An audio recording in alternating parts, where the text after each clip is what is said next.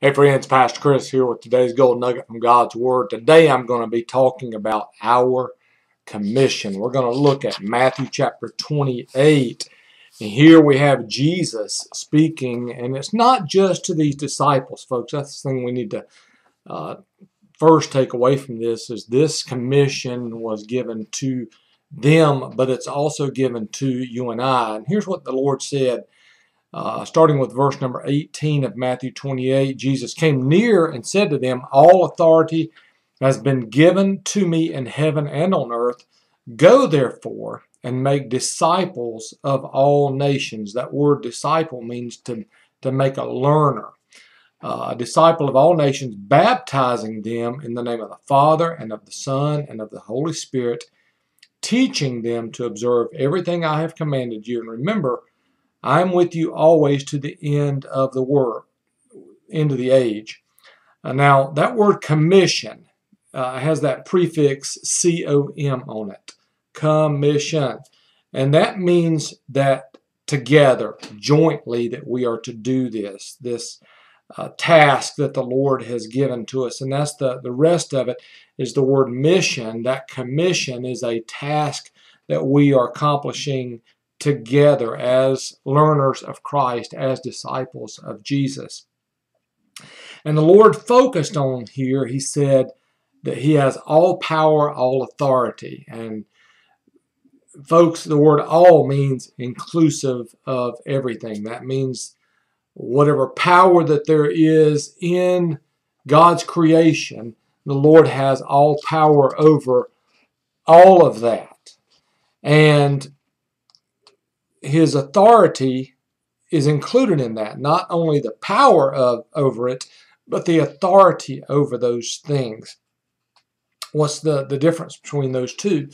The power in something is what makes it work, which makes it operate. And so the Lord has the power over all those things. He is the charge, if you will, or the beginning of it all those things, but He also has the authority over it. So it's not just saying I have electricity at my house, but I have the authority over that electricity in my house, whether it comes on or not, by switching the flip. So the Lord's saying I have all authority, I have all power over those things. And the Lord says, I've given you this commission. I want you to go for. I want you to make disciples. I want you to baptize them in the name of the Father, Son, and Holy Spirit.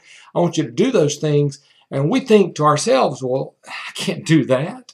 I'm a shy person, or I don't have the knowledge of the Bible, or I don't have the ability to do those things. But the Father says here, remember, in verse 20, He says, I am with you always, to the end of the age, that the Lord is always with us. So whatever it is that we're afraid of doing, we have no reason to fear, because the Lord is with us, and He will always be with us as His children through the good days, the bad days, when we're being holy and righteous, and even in those days when we have failed and we're sinning. The Lord is with us. He's always with us. He never forsakes us. So we have the authority, we have the power of God within us, as the Holy Spirit has taken residence in us as the children of God. We have that, and so we need to just claim that and let that keep us from having fear of following the commission. But folks are so terrified of doing that, afraid to go and share Jesus with somebody else, because we're afraid of rejection. And folks, there will be rejection. There's going to be times when you share Christ with someone and they're going to say, hey, I don't want to hear that. I don't believe that way. And the thing is, we take it on ourselves that we have to save somebody, or we have to change somebody. And the thing we need to understand is the power and the authority that is with us is not ours. It's the Lord's power and authority. We're just that vessel He's using as a witness in somebody's life. So all we need to do is surrender to that and share with other people the words, the truth of Christ, and then He will be the one that will speak into their life, into their heart. Even though they might reject us at the door, when we walk away, the Lord is still working on that person. And we have to always remember that. There are going to be times when you see someone receive Christ right there at that moment when you share with them. And what a joy that is. But don't discount the times that you share Christ and someone says no. Because even though you walk away and go share with somebody else, the Lord is still present, working in that person's life and in that person's heart.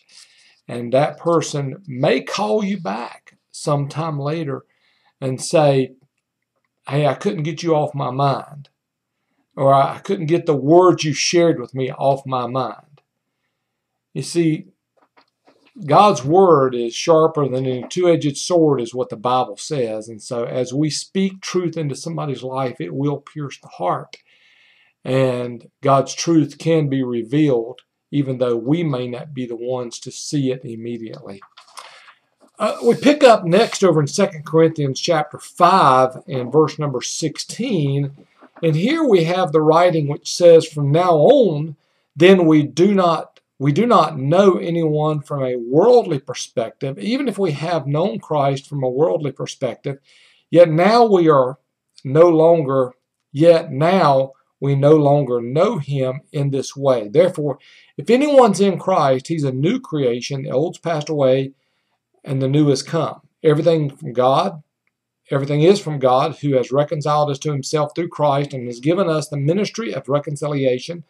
That is, in Christ God was reconciling the world to himself, not counting the trespasses against them, and he has committed the message of reconciliation to us.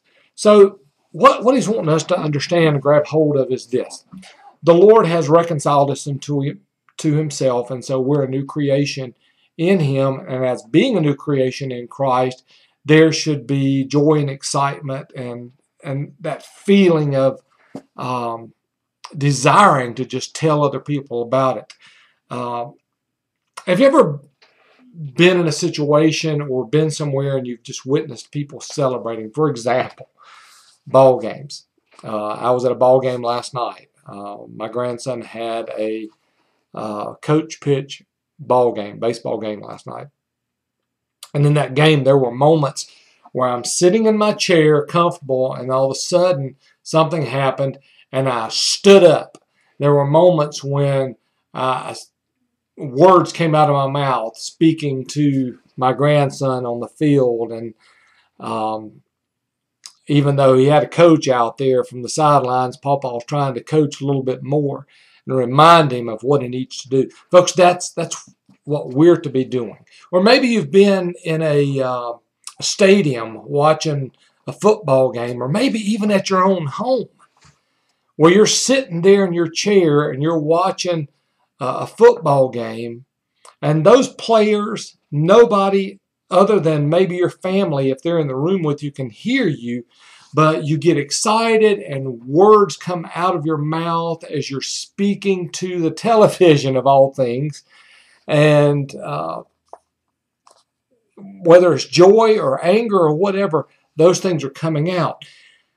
The point in all that is this. When Christ takes residence in our life, there is a joy that comes. We are a new creation in him. And that new joy, that creation, all those things, they want to come out. Most people, when they first get saved, and in those early days of their walk with the Lord, they're so thankful that God saved them that they talk about it a lot. But then as life goes on and we fall under the battle of Satan constantly picking at us and trying to draw us back into sin, even though we're saved and we can't lose our salvation, but he never leaves us alone. He's always trying to bring us down. And it's during those days when that excitement about our salvation and that sharing with others about what Christ has done in our life, it tends to seem to calm down, and we just don't express that as much. Too often we think, well, I'm saved, and now that I'm saved, life is going to be just a bed of roses. And often we find out that Satan's got some thorns in there that he throws at us, and those thorns hurt. And when those thorns come into our life, we just struggle. And it's during those times the Lord says, lean on me and let me help you through your difficult times.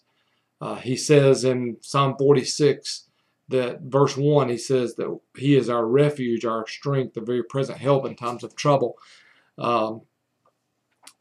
We are a new creation, and we need to hold on to that. We have this worldly perspective. If you go back to verse 16, from now on, then we do not know anyone from a worldly perspective. Even if we have known Christ from a worldly perspective, yet now we no longer know him in this way. In other words, I knew Christ as the man of God, and my worldly perspective of him was just what I could read, what I could touch, what I could see, what I could hear about. But when you become a new creation in Christ, you understand the spiritual aspect of it. You understand the Holy Spirit's working and the movement of that in the lives of not only yourself but other people. And then in feeling that new creation, excitement comes up, and just like you get excited about a baseball game, you get excited about the things of the Lord. And even more so because it's not something that's going to just be over within a few hours like a football game would be. That excitement with the Lord is an ongoing thing. It's a movement that's constantly inside of you. Are you going to have days when you're down and you're struggling? Absolutely. Those are the days that we're allowing the things of that worldly knowledge, that worldly perspective to creep in and have a hold on our life. Folks, we need to rebuke that and realize we are a new creation in Christ, and we have so much to be thankful for. The last couple of verses are verses 20 and 21. It says, therefore we are ambassadors of Christ. Since God is making his appeal through us, we plead on Christ's behalf, be reconciled to God. He made the one who did not know sin to be sin for us, so that in him we might become the righteousness of God. We are to be an agent of the Lord, a messenger of the Lord, carrying the good news of Jesus Christ, so we would see people become devoted to Christ, to see lives changed, to see people commissioned to go forward in their own walk with the Lord and to make a difference in this world that we're living in. We are ambassadors for Christ, authorized agents, messengers of the good news of Jesus Christ. What a great, wonderful, exciting responsibility that is. You have a great opportunity to help somebody that's struggling by telling them some good news, and that good news is Jesus Christ. That's your mission. It's your commission. It's what the Lord's told you to go do. Go ye therefore. He wants you to make disciples. He wants to see you baptize people into a relationship with Jesus Christ. The question is, will you? Let's pray. Father, thank you, Lord, for this study today. Help us to take the gospel of Jesus Christ, Lord, and to openly share it, Lord, with people, to live it in front of other people, to not just expect people to come up to us and say, hey, I want to get saved. How do I do that? Lord, it rarely happens that way. You desire for us to walk in front of people and let that light shine in our life, Lord, so that people can see the love, joy, happiness that we have, and that they would desire that in their own life. Forgive us when we fail you, Lord. Use us. In Jesus' name I pray. Amen. Hey, I pray you have a great rest of your day. I hope you'll join me for worship this morning at 11 o'clock. We're starting Sunday school back up, so if you're looking for a Sunday school class, we will have one for you. That starts at 10. So come join us for Sunday school and then stay for worship at 11. We're having a great time in the Lord today. God bless you. I hope to see you soon.